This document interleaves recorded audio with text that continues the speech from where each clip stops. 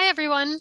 This is Elena Pepe-Salutric from ALA's Public Programs Office, and I want to welcome you to today's webinar. ALA's Sara Jaffarian Award presents Teaching the Tulsa Race Massacre with Guided Inquiry Design. Next slide, please.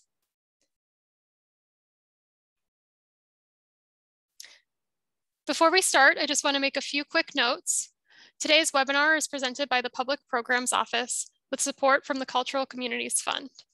This webinar has been made possible in part by the National Endowment for the Humanities, Democracy Demands Wisdom.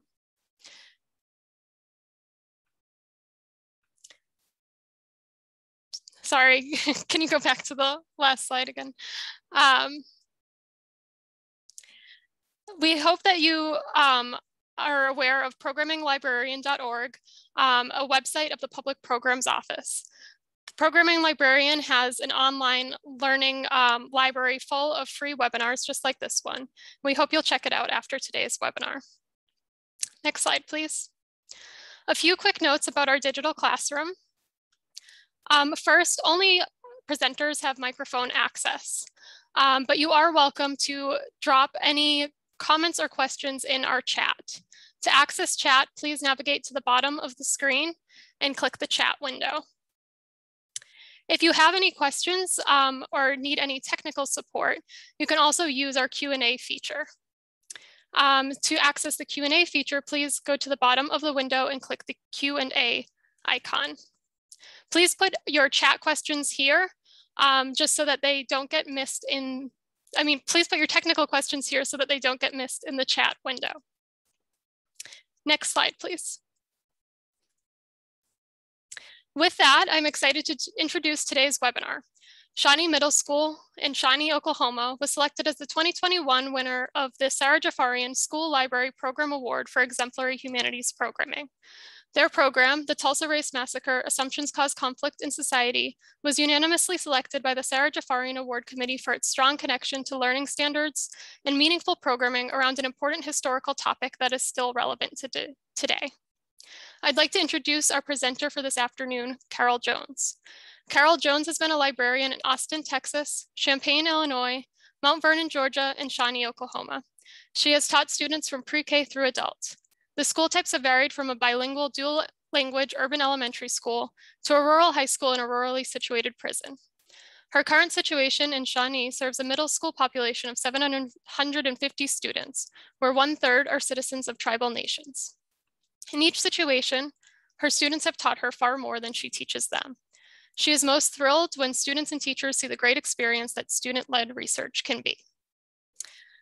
And before we begin, I just want to note that any views, findings, conclusions, or recommendations expressed in this webinar do not necessarily represent those of the National Endowment for the Humanities or the American Library Association. And with that, I'd like to turn the microphone over to Carol Jones. Thank you. All right, welcome everybody. I'm very excited to share this information with you. I do get a lot of questions about it, so let's just jump right in. Just a few background points, just because questions come up when I've presented on this before. Guided inquiry is obviously inquiry-based learning, and so I'll talk a little bit about that, just a tiny bit. The Tulsa Race Massacre, in case you're not aware of that event in history, I'll give a small background on that. And then Wakelet as a curation tool is a big part of this particular unit and the way that we disseminate information to students. And then I'll give you a few details about our building too that might affect the webinar. We hope not.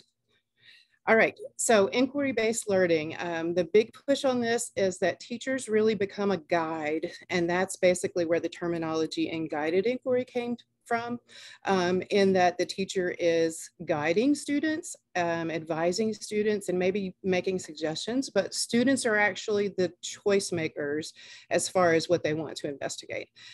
Students then lead into number 2, where they're really driving what it is they're researching and concerned about. And just with that buy-in, it means that students kind of have more invested, so they spend more time and more quality in what they're actually doing. The other thing that kind of sometimes 3 and 4 kind of go together, teachers are used to having the answer, and then students become used to the teacher having the right answer, quote unquote right answer. And there isn't always one correct answer. And so that kind of leads into some discomfort. And that specifically is addressed in the blog that we shared in February about this particular unit, that there's some uncomfortableness with not always having that right answer, or not always knowing exactly where your students are going to go with this particular approach to student learning. If you want to know more, there are two different links there. One is Edutopia recently had a great thing about a brand new teacher to inquiry-based learning. And then there's a link to the Guided Inquiry blog as well. The Tulsa Race Massacre is not something that lots and lots of people know about, mainly because the city of Tulsa and the state of Oklahoma did a fabulous job of covering it up. And so it was not until very recently that the state of Oklahoma made it a required part of Oklahoma history, and to just make sure that this information was not continuing to be covered up. And so this happened in 1921, from May 31st into the night and into the day of the next day, June 1st. Basically, gunfire was exchanged between two mobs of men, and both of them were there for different reasons. One was there for the protection of a young man who was accused of sexually assaulting a white woman. And at the point that those two mobs interacted, somebody in some way fired a shot from a gun. And there's still debates about who, about why, about how that first shot happened. We just know that it happened, and it ended up with then, of course, an exchange of gunfire, and with most of Greenwood, also known commonly as Black Wall Street, being burned from bombing in planes, and also just from hand torches, that kind of thing. So there were many residents killed in the neighborhood of Greenwood. An exact number is not known. Many were buried without graves and that kind of thing. So there's just not an exact number. The city of Tulsa did take great pains to cover this up. They did many things to withhold either legal or monetary or even just physical resources for people to be able to rebuild their homes or businesses. So they also denied the truth for decades that it even happened. But of course, then there had been newspaper articles about it. So once that went national, then there was not as much cover up that they could do, but then they denied that they had ever said they would make restitution.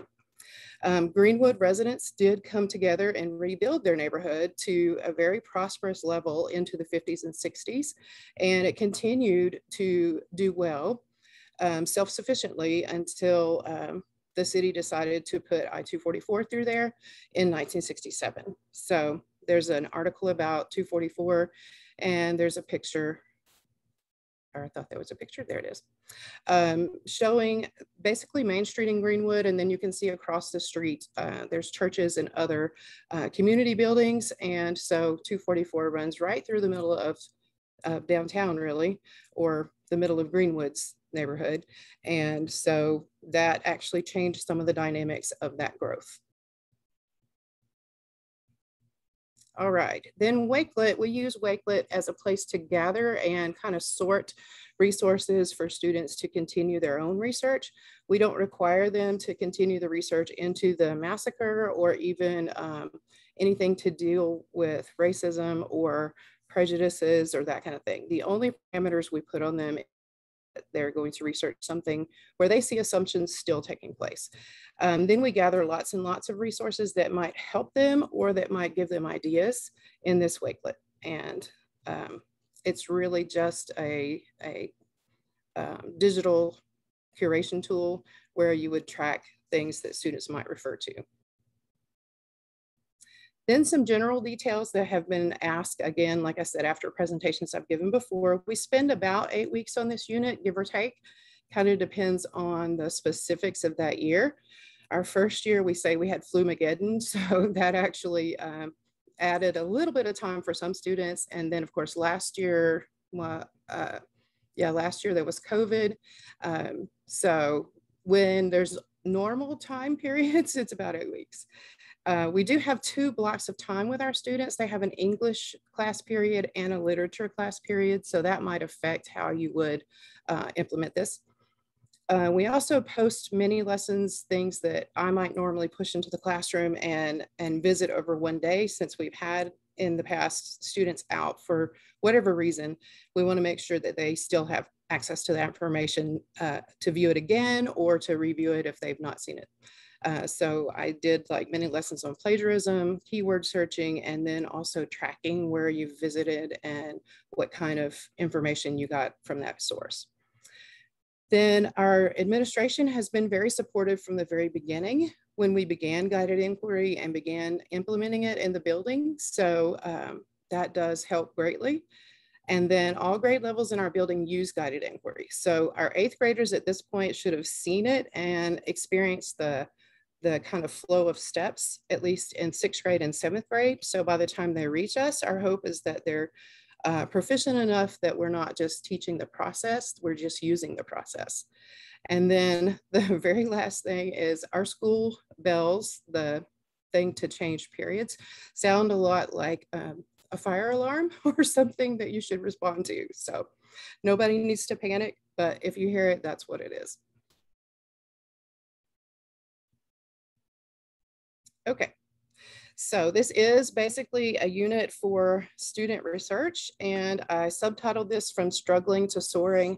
Our first experience out of the gate with guided inquiry didn't go as wonderfully as we had hoped, mainly because I think teachers were that whole discomfort thing I was talking to you about, that they were not as ready for it maybe as we were by the next year after we got some training from the author of this particular unit and this particular process. And she offers that training even now virtually. So it's wonderful to kind of get that guidance, and that made all the difference for us. Okay, so I have a poll for you. If you have never heard about the Tulsa Race Massacre, then you would answer 1 in the poll. So I'm just starting to explore that. Or I know some facts and I want ideas to help me use this with my students. I've already started teaching it, number 3, in the last year. Or number 4, I've taught it for a number of years. Or number 5, I actually have family who have lived it. So if you would quickly answer that as a poll.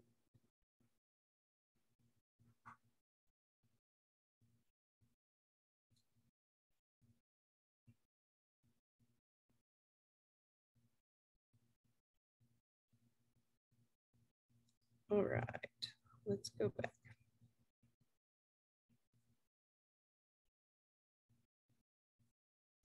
And I'm not sure where we would see the poll, but.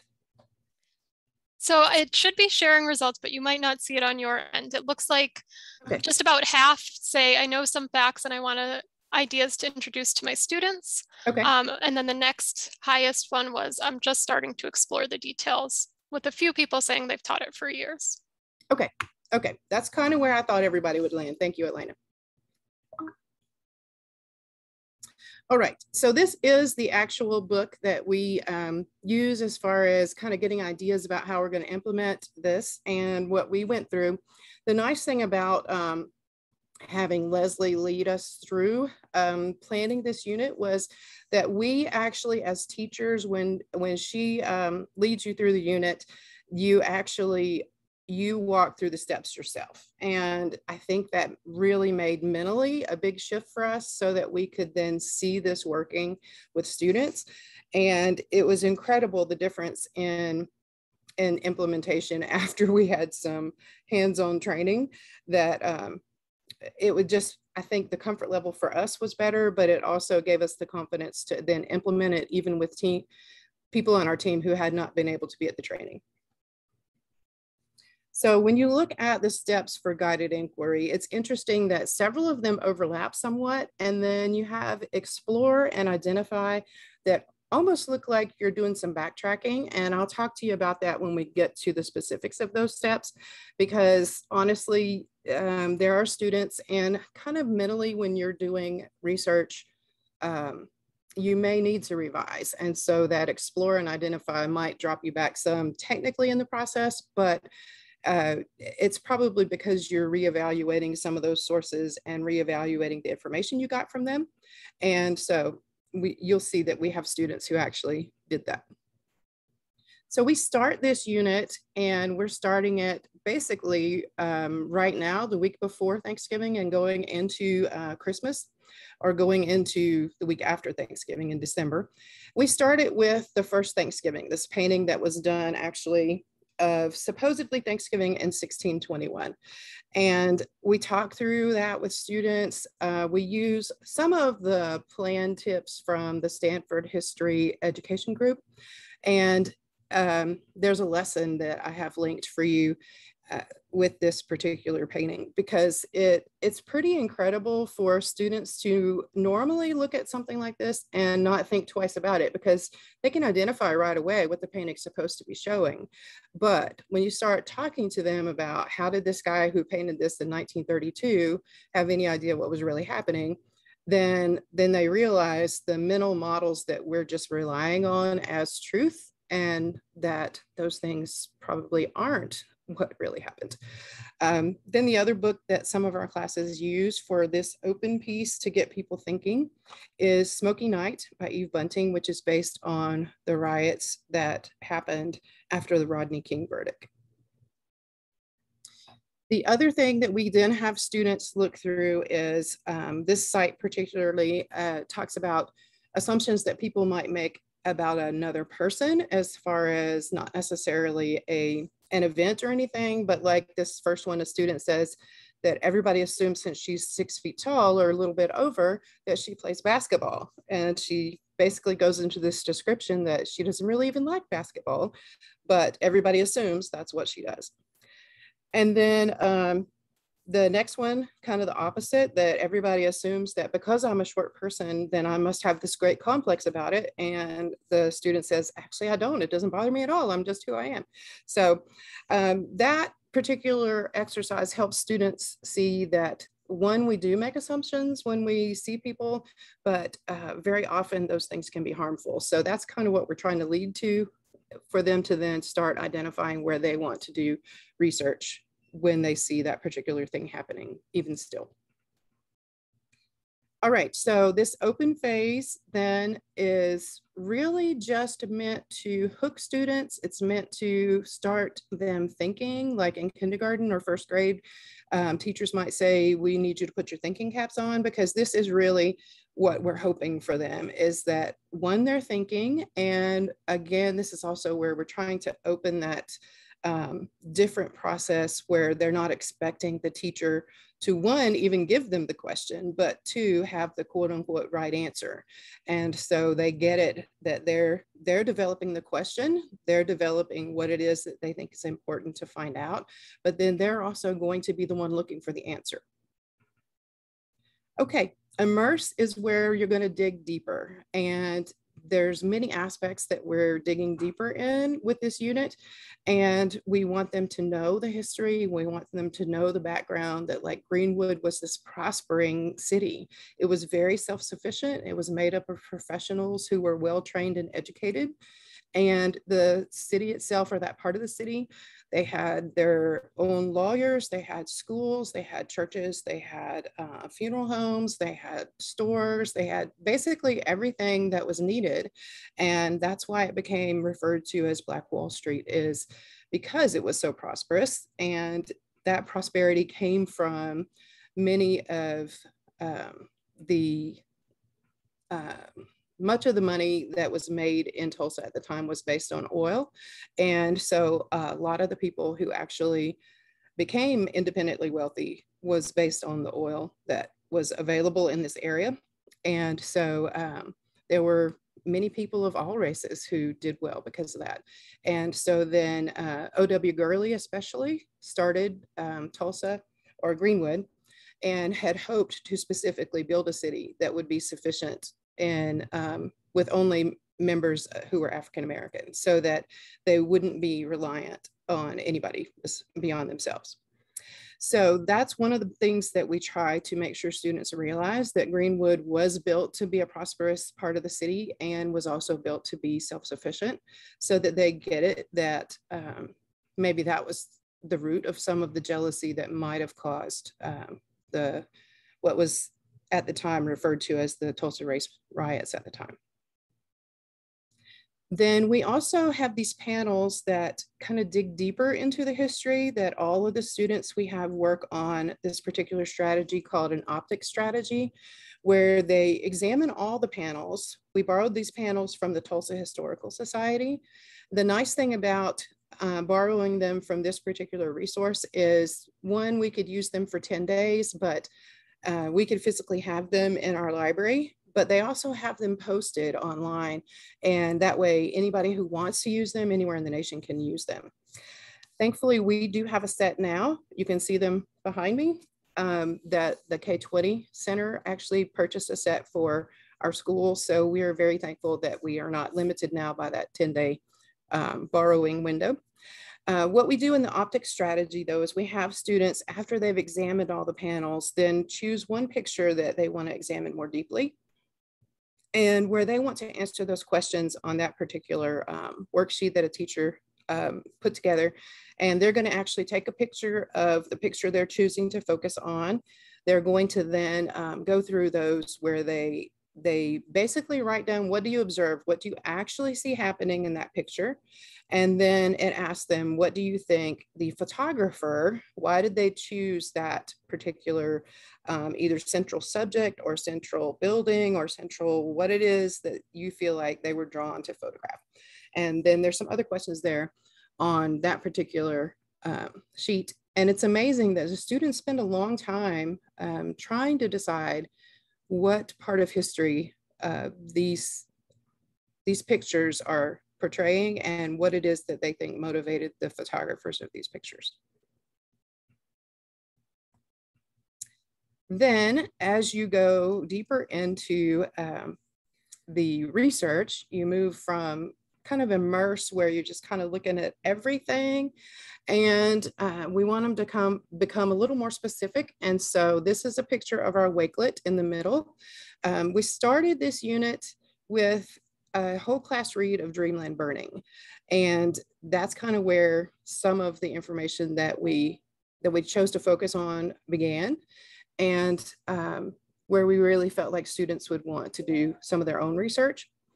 I will say that we have kind of tweaked that this year, and we want students to have more choice, and we have literature circles now where they can choose from Dreamland Burning, or they can choose Angel of Greenwood, Dear Martin, All American, Almost American Girl, and This Is My America, and then Stamped, the version for kids, and Unspeakable, a picture book about the massacre, and Okla's Greenwood Oasis. So basically we want them to be able to choose. And then the last one is Jason Reynolds' Long Way Down graphic novel.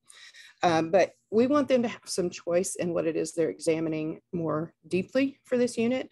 And we want them to, again, have more ownership in which particular way they're taking their research. This wakelet, though, is, well, I thought I had another slide, but I don't. The wakelet has all kinds of things where students are seeing assumptions. So there may be things about, I know there's some things on the, on homelessness. There's some things on using marijuana, because there was medical marijuana was on the ballot at the time in Oklahoma. Then there's some things on like Cameron Russell's TED Talk there on basically what is beauty and what the definition of beauty is in our country. And then she also talks about how students need to, again, dig deeper, and there's one of our bells. Basically use their own intellect to make choices. And so she actually kind of puts it to them, and they talk about that particular TED Talk more than almost anything they view in this particular unit. The other things that they'll find there are things that deal with just greater issues, like there's even some current events like last year was when the Capitol riots happened. Right now, there are some links to the Ahmaud Arbery trial. So we try to keep things that are very current events, but also where assumptions are at work. Then they move from that exploring and kind of digging around to trying to be more specific in what am I actually going to keep digging for. So in this particular point, we want them to move from still gathering information that may or may not be used to being more specific, as in, what do you want to actually research? And this is actually probably the hardest part for them, because many of them, I think, find some things they find interesting, but I don't know if it's they don't want to commit or if they're having trouble maybe fashioning a question. And so this tends to be the hardest step for them to identify and pinpoint a specific question that they want to continue their research on. I will say that then when we ask them to reflect on what helped you the most, this journaling piece, we have them journal from the very beginning, where they just do a quick write of 3 to 5 sentences when somebody made an assumption about you. And that journaling piece, they refer back to quite a bit, that helped them make their decisions and help them track how they were doing. Then this is also where we do the mini lessons that kind of have the mechanics of things, like the keyword searching, the tracking, as in almost leaving breadcrumbs for yourself so that you know what it was that was valuable in that particular resource and what it was that you were actually finding at that particular resource.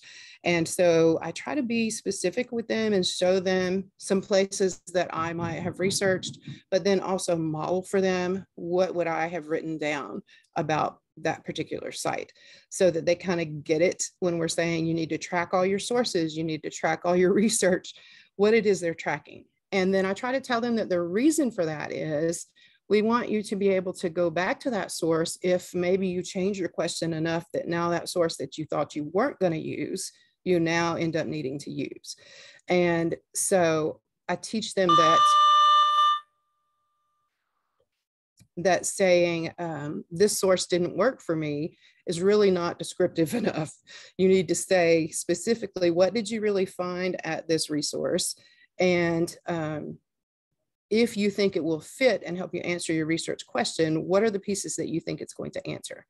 And then if you don't think it's going to work, maybe there's enough there that you probably should write down, or at least make notes of, as to what was at that site, in case you do come back to it and decide you want to use it after all. The other thing, there's a painting there by Paul Revere that ends up in a lot of textbooks.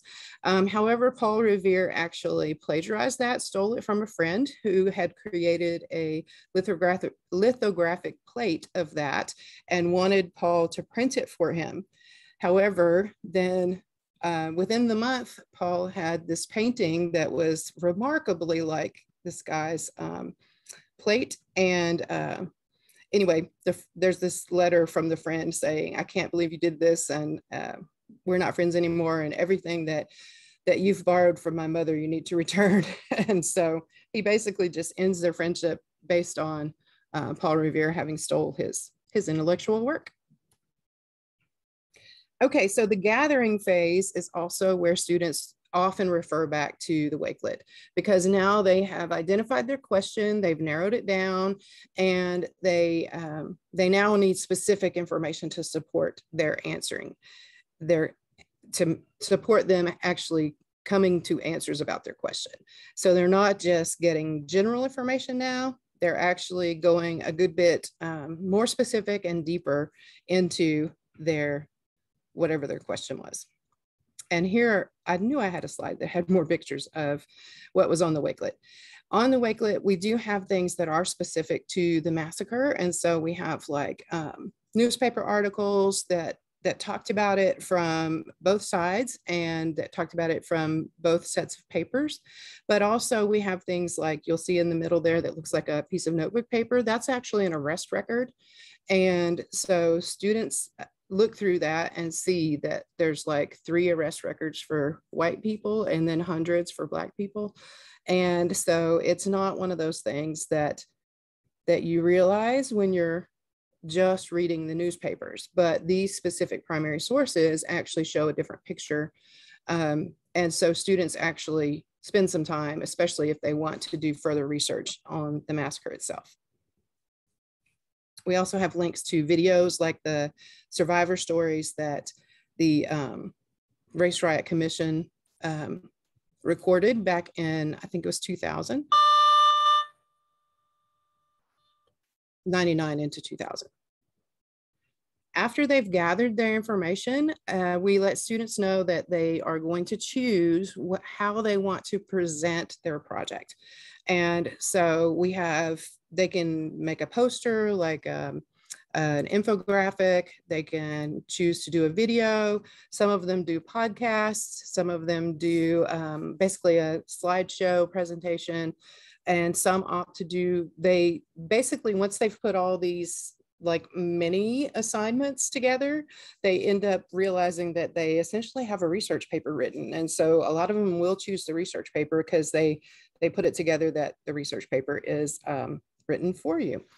But then some of them want to build it into something that looks more interactive, like a blog. And so there are other choices there. The other thing we're going to add this year is we just got a great new 3D printer. And so we're going to add something probably where they would 3D print pieces to a diorama or something like that. And then just video themselves telling why they chose to print those pieces. So anyway, we're hoping to continue tweaking and adding to what we offer for students to choose from. Then the last piece there after they've created their product is that they would share it. And the first year we actually posted these one sheet teasers with a picture and then their QR code posted around the building. Well, then of course, during COVID, we couldn't do this around the building kind of scavenger hunt style presentation.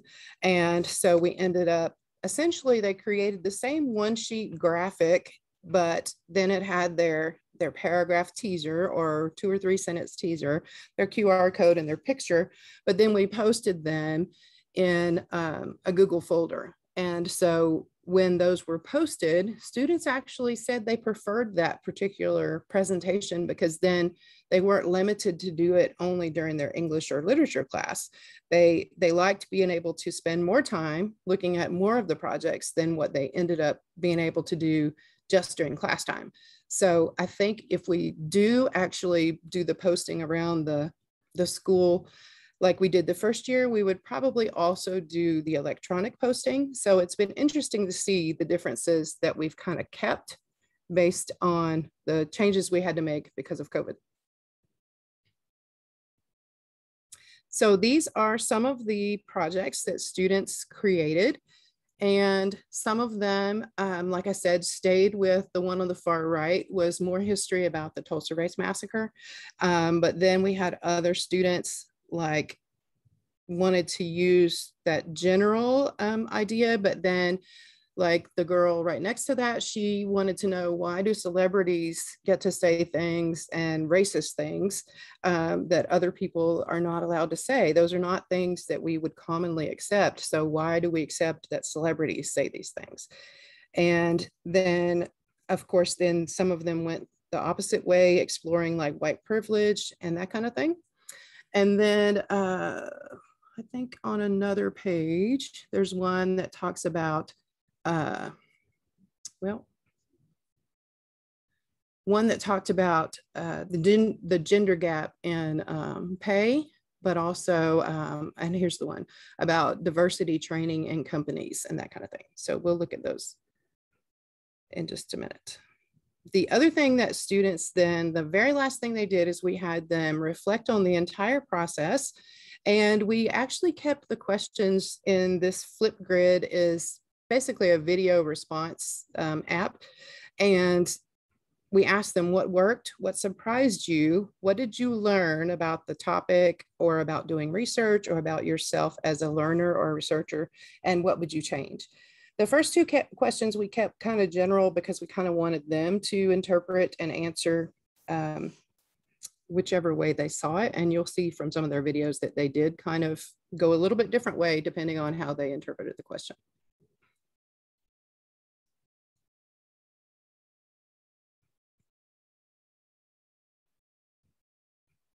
This first one is the one who did the one about celebrities being able to say things and we accept that things that we shouldn't say. What worked for me was writing down notes so I could like stay organized. Something that surprised me is that how many steps there were in the process. And I learned that racism comes in like many different forms. And one thing I would change is to pick a better topic. So she actually says she would pick a better topic. The reason she said that is she didn't find as much research as she would have liked to find. Honestly, I think this is like a college level research question, and there's just not as much published as maybe she would have liked. And so it's interesting to me that she said she needed a better topic, when honestly, I think it's a great topic, but she just didn't find things to answer the question she was asking. This student did the treatment of Japanese Americans during World War II. My project worked out very well because I think I did really good at researching, and since I have a podcast, I was able to do the podcast well with my little app doohickey and all my gadgets that I do for my podcast. And then what surprised me was that I could talk for a very long time about a certain historic subject. And then I learned a lot about how the Japanese were discriminated in the 40s in the Japanese internment camps. And then I also learned that I can procrastinate from, because there was at some point I was worried I wasn't going to be able to get my project in on time. And then I would definitely change my topic and maybe not do a podcast next time. Just try something else that was different, because I feel like I could have showcased it a bit better. Yeah. So she said she would change her topic when I think she meant she would change how she presented the topic, but maybe she meant she would change the topic. All right, this student investigated diversity training that companies use, and I think its effectiveness. Oh.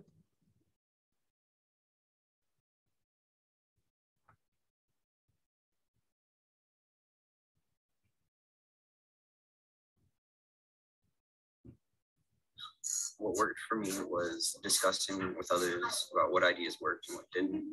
What surprised me was how many sources we needed. I learned that businesses are working towards better diversity programs, and what I would change next time is I would choose a more well-known topic. And I think he got some of the same results that the first girl did, that he didn't find all the research that he wished he could have.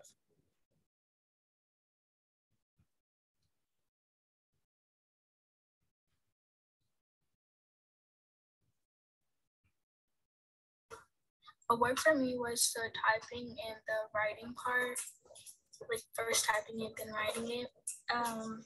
What surprised me was that it actually went through, and I hope I did great on it. And the thing I learned was that not everything's gonna be a success in life, and that if it doesn't go through, then I'd probably be like really like, I don't know. And I'd probably change like to be honest, I wouldn't change anything. I like my assignment the way it is. So yeah. All right. All right. Then let's see. I do have some resources listed for you where you can go to first get background for yourself, but you can also share a lot of these with your students. The John Hope Franklin Center has incredible resources for both ideas on presenting these types of topics, but also they have a reconciliation, a whole part of their website. So it is a valuable resource. Then the Tulsa Historical Society has a virtual and traveling exhibit of the information, and that's a link to their virtual exhibit. But there, like I said, there are also, if you're in the state of Oklahoma, you can borrow these panels from the Society Museum in Tulsa. Also, then Tulsa Public Schools has an incredible repository of lessons for basically K through 12 to present in almost every subject. So they have art lessons, they have music lessons, they have, of course, English and history lessons, all curated at this particular site. And it's just a wealth of information. Then from the Yale National Initiative, they have a really big collection too of information there. And it's been very useful to me. The Restorative Justice Institute is in Tulsa, and they offer basically programming for teachers to be able to use this type of information in your classroom, but then also to do it with integrity, realizing that there are students who would be triggered by some of this information, realizing that we need to be aware of ourselves as people and people with biases before we actually set out to present these types of information to our students. And then I also included our outline for the unit. Then this is a list of the books that we're using now this year, because like I said, we have expanded to literature circles where students can choose which of the books they want to read with a small group. And then I have on here the guided inquiry books, as well as the books that we're going to be teaching to the entire group. So like Dr. Hill's book is one that our whole group would also would all do, as well as the Weatherford book, which is the Race Massacre picture book that is winning tons of awards. And it's also written and illustrated by descendants of survivors. These are some links that may also help you. These are basically the links to the guided inquiry blog, where our group reflected on the unit and talked about what worked for us, some things that we basically had to tweak and change. And so these links go directly to some of the videos, but also some of the blog posts that several of our teachers wrote. And I'm just hoping that by having these available to you, that they would help you as you try to prepare this type of unit for your own classroom. And then I see we have some questions. Great, well, thank you so much, Carol, for walking us through your unit. We do have a question in the Q&A. Someone is wondering if examples of student work are posted online for other teachers to examine more closely. Yes, actually in this slideshow, I have lots of their work posted.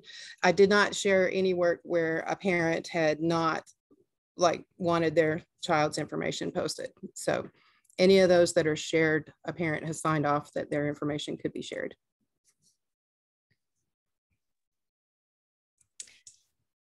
If anyone else has any questions, please feel free to drop those into the Q&A or the chat window now. We do have some more time left in our webinar to take more questions.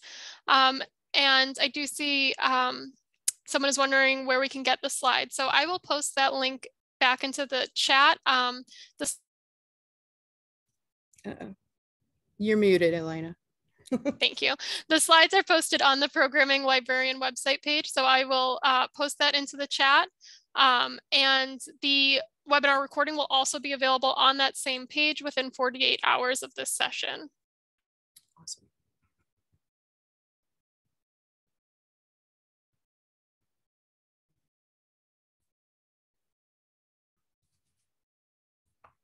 Great.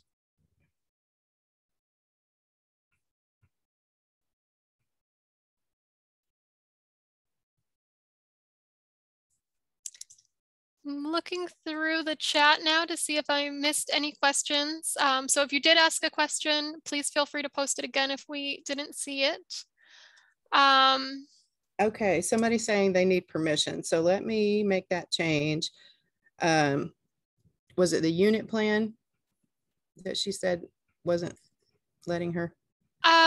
Cassandra, if you could say specifically which resource that was, that would be very helpful. Or if it's the slides. Okay. While we figure that out, I do see there's another question about the presentation.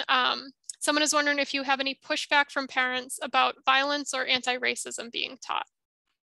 That's a very good question. We have not actually had pushback from parents about that, but we do actually send notice that we would be covering it. And we're pretty careful about which resources we use as far as videos and stuff like that. So like the Watchman has a pretty good intro to one of their episodes. And, but we do warn them ahead of time that, you know, obviously it's a violent piece of history. So, but that's a great question. We have not had parents who are worried about that. If anything, it's been more the opposite, that they're glad we're covering it because they're just appalled that it wasn't covered when they were in school. And so a lot of the parents, like the kids go home every day and tell them exactly what they covered that day. And so many of the parents have been quite the opposite. They're just appreciative that we're covering it.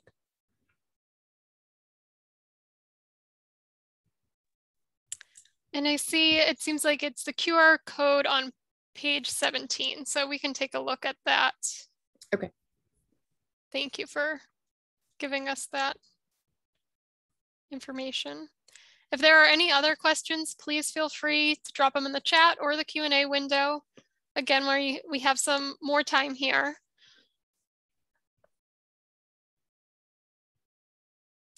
Someone is wondering how much of the projects are based around the Tulsa Race Massacre and how many are based around the individual topics the kids come up with. I would say it's probably in the 20-ish range, 20%, 15 to 20%, maybe stay with the massacre, mainly because, like I said, the parents have been so engaged with it because they did not hear about this in their schooling. And again, because the state as a whole and Tulsa made sure it was covered up for so long. We had teachers on our team who were just appalled that they didn't learn it in school. And so I think some of the kids, especially the ones whose parents want to hear about it every day when they come home from school so that they can find out what else the child learned. Some of those students, I think because there's been so much buy-in from their parents, they want to continue with the research themselves. But then there's others that it kind of just spurs them to look into something else. So I'd say around 20% stay with the massacre or something related to it.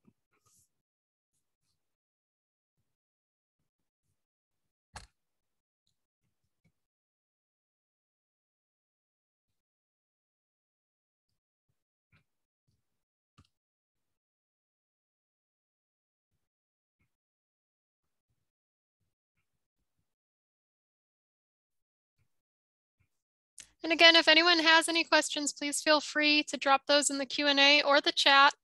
We do have some more time left in our session here, so we're happy to take any more questions you might have. Thank you to everyone who came to today's webinar and participated. I know there were a few comments about permissions on the different resources that are available, so we'll make sure to check all of that, make sure that you can access all of the resources that Carol shared with us today, and have those available for you. I do see that we have another question in the chat. Any pointers in what topics we could cover in our own schools? Do we talk with teachers? So if you have any sort of recommendations or suggestions for getting started with a similar program. I would honestly say it depends on maybe the age of your students, but also your location in the country. If you're specifically interested in something like this, sadly, there was lots and lots of instances in the 20s. I think it was between 1918 and 1923 when there were many of similar instances. I know in Florida and in Nebraska and several places in the Southeast where there were just, for various reasons, like here in Oklahoma, it was related to, there was a downturn or a recession in the oil market. And so part of that is the reasoning that they feel like maybe that was the timing of this particular kind of uprising. Yes, Elaine, Arkansas, thank you. But I would maybe start with the whatever instance is closest to you. I do know Dr. Hill also just came out with an Emmett Till graphic novel, which is very impactful. So if you're closer to one of those two areas, either Illinois or Mississippi, you may want to look at something like that.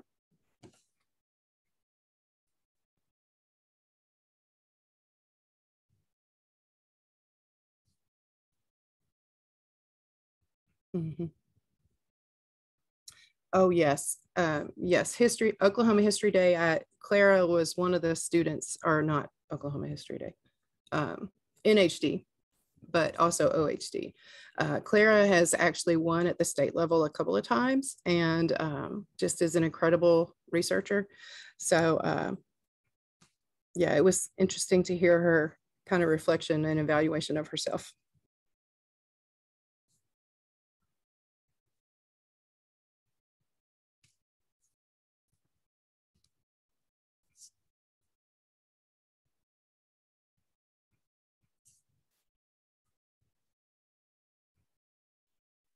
We have just a few minutes left, so any final questions, please feel free to post those in the Q&A or the chat.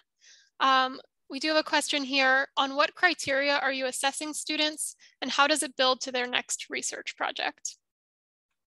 Okay, on the choice board, you'll see that there is a rubric on each one of the presentation pieces they have, and we use the standards, both library standards and the English grade level 8 standards. So students know ahead of time what it is that is being looked for in their product or in their documentation of their process. So because part of some of the grades for English and literature anyway is them actually the process they followed. So it really kind of depends on which piece is being graded. But we try to break it down and chunk it for them so that, one, they have lots of grades that apply to this because this is a lot of work. And it does actually, we feel like we can see a difference in how they do things in history and in English after they've gone through the process.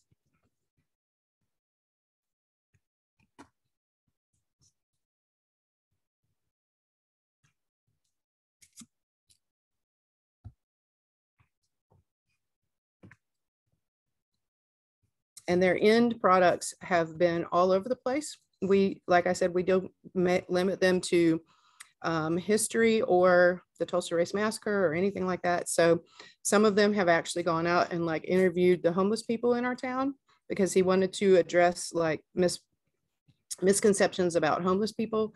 But then other students wanted to address like why people assume that like video gaming is not good for you. And so he did this whole research project on the value of video gaming and things like that. So we really don't limit them in what it is that they're researching.